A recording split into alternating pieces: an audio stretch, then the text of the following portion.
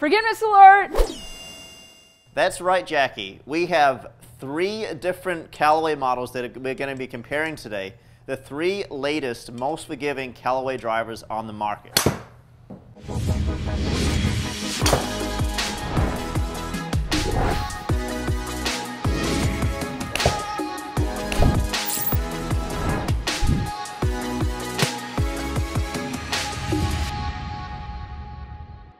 We are in the tour van today, and I'm lucky to have Jackie to help me compare 3 very forgiving drivers from Callaway. So we have the Callaway Big Bertha B21, the Mavrik Max, and the Epic Max driver.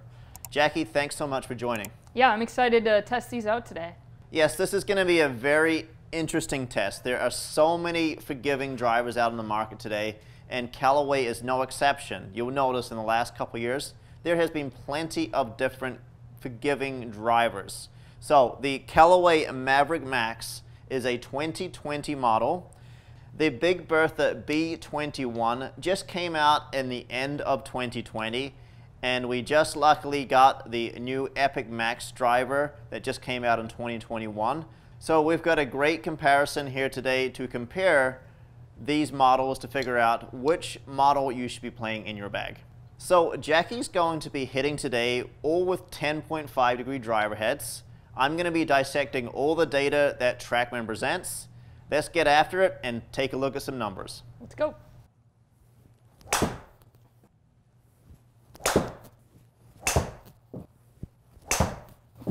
That was good. Okay, so Jackie, first off, we were hitting the Callaway Epic Max. So it's the new driver for Callaway in 2021. First off, how did that one maybe look at a dress, or how did it feel? Yeah, I mean, it looks like, you know, your standard Callaway driver. And it looks fresh. Like, I like the look of it for sure. The feel of it, you know, I don't know. It feels like a Callaway driver. I don't know how to really explain that much more than that. It's nice. When I hit it well, it was, you know, coming off the face good, and you know, with the exception of one there that, you know, got a little bit away from me. I left the club face open a little bit, but the forgiveness in it you could definitely feel for sure.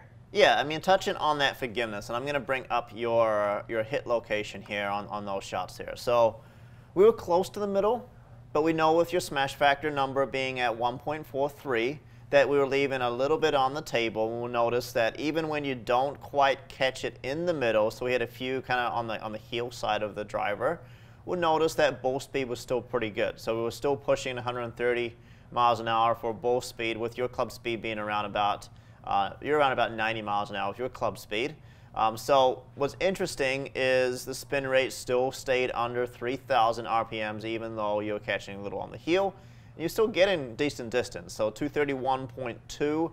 I know you normally say you normally hit your drive around about 230 to 235. Is that correct? Yep, somewhere in there. Yep, so pretty good, pretty forgiving. You know, nice height flying in the air, so your carry distance is going to be, you know, important. So your carry distance was 205, which is good. So forgiveness is definitely key. So not every golfer is going to hit it in the dead center of the club face every single time.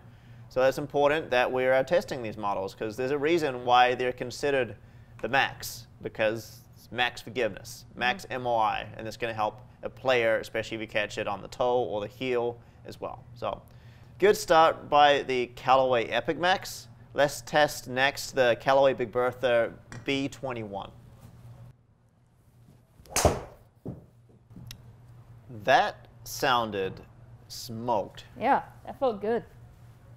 Yeah, I just want to touch on that shot you just hit there. First shot up with the B21. Notice how much easier it was for you to pick at that thing to draw a little bit. Yeah. Your club speed was a little bit slower, but ball speed was very, very good. So excellent, good draw bias club is the B21. And right off the bat, we'll notice a little bit more draw bias with that shot.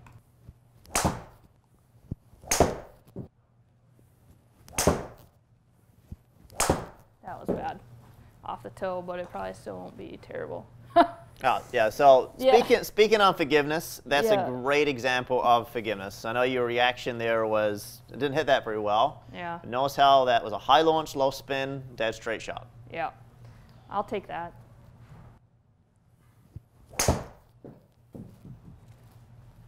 So Jackie, 5 shots with the Big Bertha B21. First thing, we notice these yellow circles that are flashing that are a little bit straighter. So it's clearly obvious this thing was a little bit easier for you to hit a little straighter. It wasn't out to the right. Yeah, I could definitely feel like the club face being able to turn over just naturally when I hit it. So I knew I was hitting it a little bit straighter and not as much curve as, you know, the Epic. So, and it felt good. I mean, even on my miss hit, like I knew I miss hit it, but I knew that it still was probably going to be okay. Yeah, that one miss hit was definitely impressive. And this driver actually is really impressive, the Big Bertha B21, because it's kind of interesting.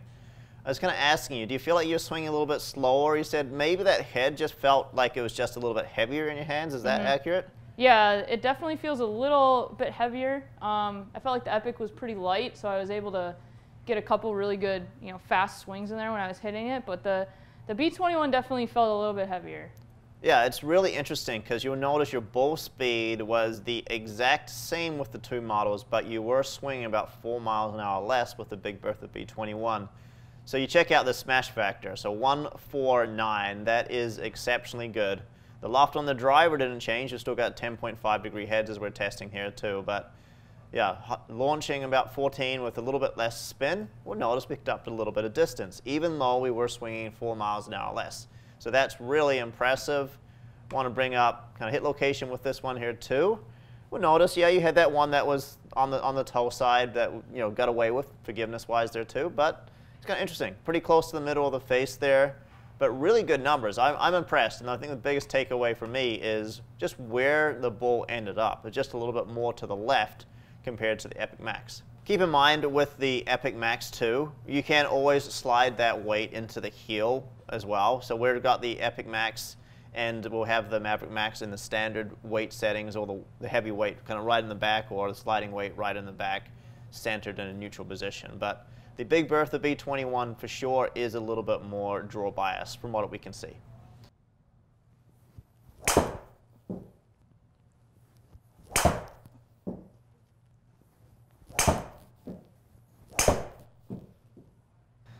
Okay, so now you've hit all 3 models. Was there anything that you could notice with regards to looks or feel with the models? Well, the Mavrik and the Epic look very similar besides color when it comes to the head. Yep. The B21's got a little bit more of a like outer, yeah, I don't know what you'd call that, but outer edge. So you can definitely tell that the weight is more towards the back of the club.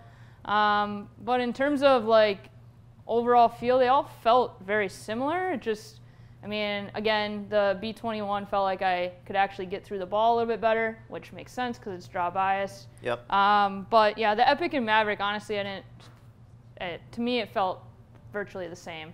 So, Interesting. Yep. Yeah. Yeah, I'm looking at the 2 models here right now, and I for sure can see, you know, you got more weight pushed back there with the B21, so it's more, I guess, triangular kind of looking, where the Max is a little bit more rounded. Now, there's for sure weight pushed back. They're both very, very forgiving models looking down at there. And the same thing is going to be with the Mavrik Max as well. So, yeah, they look kind of similar. Well, this one, for sure, it's obvious you can see more weight pushed back, and it definitely is a little bit more draw bias model. And we're seeing that with regards to dispersion there too. So it's kind of interesting. The Mavrik Max and the Epic Max, you'll notice pretty similar with regards to dispersion, just pushed just a little bit to the right side.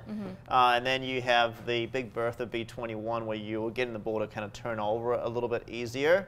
If we look at ball speed numbers, it's kind of interesting. Epic Max and Big Bertha B21, they're both about the same with regards to ball speed. The Mavrik Max was just a little bit less. So keep in mind when we were swinging with the Epic Max, you were swinging a little bit faster. Now we've done some testing here today. You could be just going to get a little bit tired, which is important to keep in mind because on the golf course, people will start to get tired there too. So this is a forgiveness test. So that's just the forgiveness as we're hitting the Mavrik Max. So we'll notice here you are catching it a little bit high toe, which is where you would want to miss it on the club face if you are going to miss the middle of the face there too. So if you're going to be comparing like spin rate between Mavrik Max and Epic Max, it's kind of interesting how the Mavrik Max was spinning less than the Epic Max, but that's to do with hit location. When you were hitting the Epic Max, it was more in the middle. When you hit the Mavrik Max, it was a little bit more on up higher on the toe side, which is going to cause a little bit less spin. But you're talking pretty similar. We're talking within 100 RPMs of each other there as well. Big Bertha B21, you know, it was interesting. You were drawing the ball, it was keeping that spin rate down, and it was hard. It was going pretty far. So you'll notice actually that one was going the furthest of them all there as well. Mavrik Max and Epic Max were pretty similar with regards to carry and total distance there as well. But yeah, you were getting, maybe a little bit tired there at the end with those two there. But this is a good forgiveness test. Forgiveness is where it's at.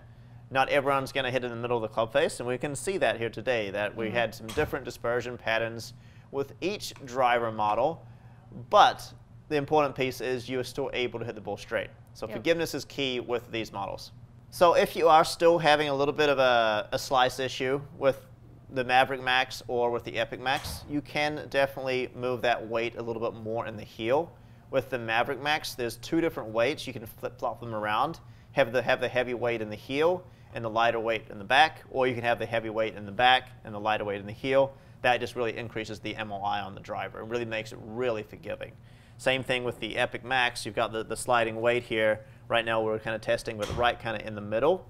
But you can definitely slide that thing all the way around to the heel if you need to make it a little more draw bias. Just keep in mind when you are moving this weight away from the back, this is the highest, more forgiving area. You are making it just ever so slightly forgiving, but it's going to make it a little bit easier to turn over. But these drivers for sure are extremely forgiving, definitely designed to launch high and carry further for a slower swing speed golfer. So great options here by Callaway. I think this is a great comparison, comparing the last 3 models that Callaway's brought out. They're still available in stores new or even used, so you can definitely get the Mavrik Max as a good discount at Second Swing online used, or even in our stores we have plenty of inventory available. Or if you're looking at getting fit, the new Epic Max and the B21 drivers are great options to come in and get fit at Second Swing in our stores or online at secondswing.com. We'll get a sales associate to help you out. Also, make sure to subscribe to our channel. We've got plenty other great stuff like this coming your way in the future.